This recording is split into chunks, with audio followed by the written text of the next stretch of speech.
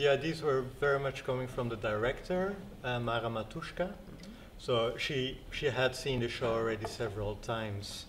So how she works most of the time, we went into the studio and we filmed everything in actually a blue box, or actually a green box, because we were wearing blue clothes, so that doesn't work in a blue box.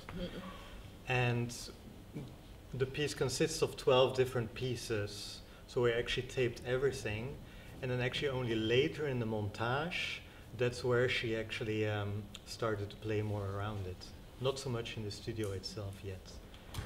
The stage piece, we have actually a small little separate space. It's very clean, it's very white, it's just that stage and the lights on it. So it's very different than the movie because it's so not full. Not the fishes, not the...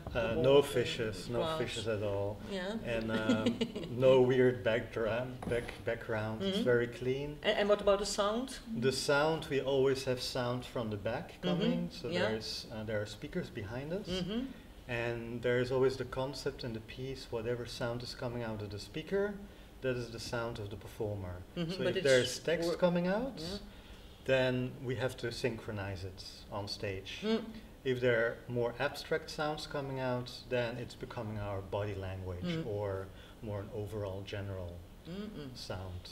And that's something which is very different in a movie, of course, because we're used to synchronization, we're used to have a lot of special effects and sounds, so we kind of take it for granted in that way. But the musician, he made a very, very, very good job, and he actually he pumped up all the sound so much more, so that it became again very artificial. Even more bizarre. Yeah. Well, you have a choreographer. Who sort of had the idea, Chris Herring. It's not family of Keith, maybe? No. Okay. But, and then you have a director for the film. Yeah. And do you know how they work together? Because, well, they... Mara Mattuschka, the director of the movie, she really enjoys his work very much. She really appreciates how he puts things on stage and the performance also. And also from the other way around, actually Chris really likes the way how she makes movies. And before this movie, they worked already twice together. Oh, okay. And they did exactly the same. So there was already an existing piece, and they made a movie out of it.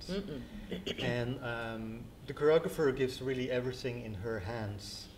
He is there during the shooting, and he is giving a lot of little ideas also. Oh, maybe it could be better if you do it like this and that. So that his own work also comes out better, because he has a more detailed view on that. Yeah. And but when she starts playing around with it, with the montage, that's really hers. Part of it. Yeah. Well, Chris also afterwards looks at it again, he gives his opinion, gives feedback, and she can work on it. And also the musician Andy, he of course brings it also everything together again with the sound. Yeah. They work a lot with artificiality, and where does it become artificial, where is depth, is there still depth in artificiality? So these were subjects that we were working with. Also in the theater, also in the choreography, we were always trying to dance two-dimensional. Very stupid idea, actually. But how you approach the body. Yes, we always try to be, you know, like Egyptians. There are a lot of things that we really try to be in a 2D environment. It's funny if you then bring it to the screen, because that is already 2D. So become more flat. Yeah, so we try to be 2D for the 3D stage. And that's what Mara then put in a 2D. Yeah. So it becomes very confusing. Yeah. Then if it's now, and that's the whole part what I very much like about the movie, because it adds the whole play with artificiality and the two-dimensionality. Of course, here in the movie, the theatricality comes out even more on stage, because the stage set is so clean. Yeah.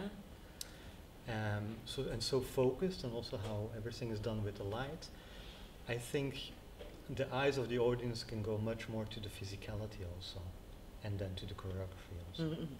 Me and Stephanie still find it a bit funny to see the movies every time, That's going to be my next question. Because we see. What's it like for you to look at that comparatively? Yeah, because we see ourselves performing, and we see ourselves performing as if we would be on a stage and not in front of the camera.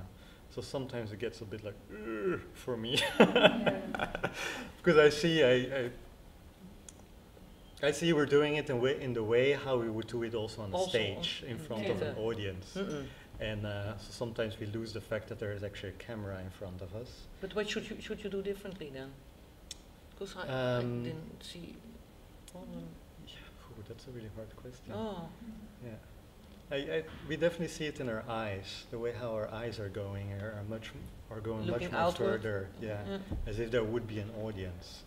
Yeah, but it's also nice if you come so. Yeah, in this movie it doesn't matter. In this movie it's quite fine. It's more in the previous ones. The eyes were really scanning very strangely.